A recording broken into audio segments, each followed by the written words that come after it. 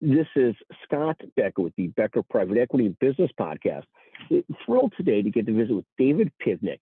David's a brilliant partner at McGuireWoods who lives in sort of the healthcare private equity world, but at the intersection of where litigation meets sort of private equity and healthcare.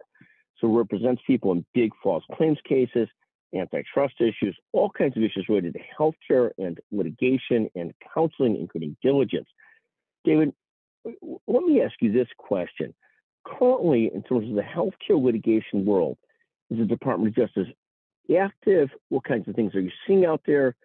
What are funds and people thinking about as they do deals and look at sort of the Department of Justice and litigation and so forth?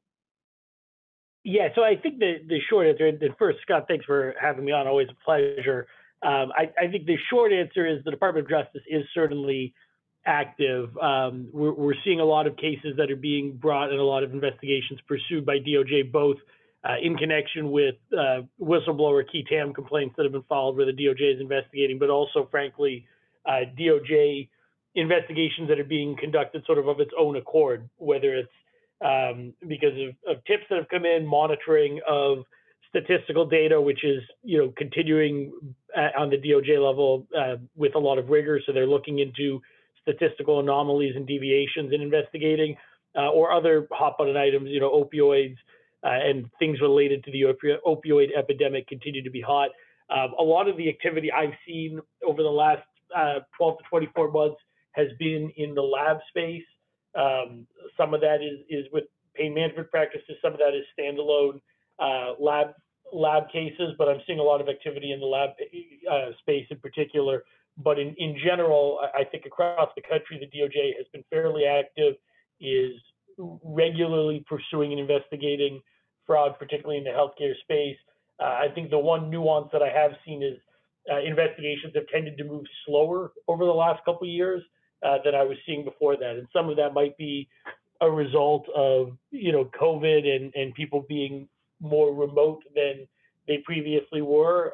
Some of it might be a manpower issue, but I think generally speaking, a lot of activity in a lot of cases and investigations, but those that I'm seeing are tending to move a little bit more slowly than they did in the prior years.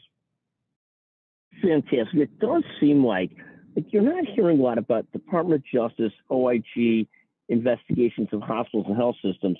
Certainly you're seeing on the antitrust side, in terms of the core litigation side, false claim side. Are you seeing a lot of that, or am I just not seeing it? I have not been, I know one of our colleagues, Holden Brooks, recently joined the firm, and she sort of lives and breathes in the healthcare antitrust space and has indicated that activity is continuing to pick up, and a lot of states are looking at rulemaking right now that I think will continue to push that activity, but it's not something I've been seeing personally a lot, although it is driving a lot of discussions with clients, particularly as they consider deals and targets. And then the other piece that's sort of antitrust adjacent is the proposed rulemaking regarding non-competes that I think would put some real curbs potentially on the effectiveness of non-competes. And so we're still, waiting for the proposed rule to be finalized and to see what that looks like and what kind of time period will be in place for adjusting existing agreements and things of that nature. But I think that could be one of the more significant landmark shifts here is as the FTC considers rulemaking on non-competes and enforceability going forward. I think that could be a meaningful issue and something that sort of has some antitrust adjacent considerations. And do you think that this is likely to happen, this sort of the FTC DOJ position on non-competes? What are there expectations then, or is it just really, really hard to tell? I think it's hard to tell. I do think there's likely to be some rulemaking in place. I think what it looks like is probably still being shaped, and both in terms of the parameters and the timing of when it will be released and how long people will have. I think is very much up in the air, but it's certainly a topic that I think is garnering a lot of scrutiny and capturing people's attention because it will have significant impact on a lot of businesses. And contractual obligations that they've been relying on in historic operations.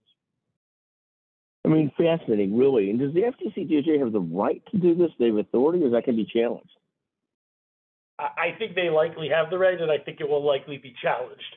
So whether there's arguments and that they could succeed on that it's an overreach remains to be seen, but I think there's likely at least a decent argument here. And I think they've clearly looked into it and come to the conclusion that they have this authority, but because it's going to have such a significant impact on so many industries and so many businesses, I think there's going to be a lot of pushback that can be expected, and will be interesting to see how things play out as some of these issues get litigated, both in terms of potential challenges on a more global level to any rule that comes out, but also sort of on a micro level, day to day, with discrete restrictive covenants that might get challenged between employers and employees, as well as the sort of adjusting of existing restrictive covenants to try and make them comply with any rule that does come out. So I think there'll be a lot of activity on that front.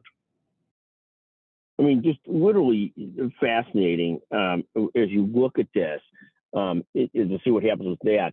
Anything else you're following currently that you're particularly excited about or focused on or thinking about?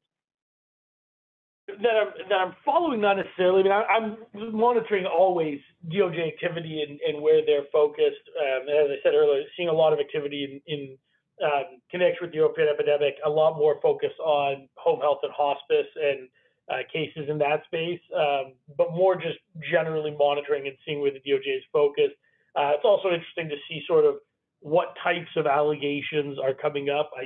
In terms of the theories that are being pursued under the False Claims Act, seeing a lot more cases coming out still where the underlying allegations relate to purported violations of the anti-kickback statute and things of that nature, as compared to sort of more black and white fraud in terms of upcoding or billing for services that are not rendered. So I'm seeing a lot of the implied certification types of cases coming up, and think that will be a theme that continues, particularly as people are, continually more aware of the False Claims Act, its significant consequences and reasons why you ought to avoid, committing sort of open and obvious fraud, whereas it's a little bit trickier, to avoid an implied certification case where the concept is any violation of law in theory could give rise, if it's material, to FCA exposure. So still you need to comply with the law, but it creates a different spectrum as compared to sort of deliberate or intentional,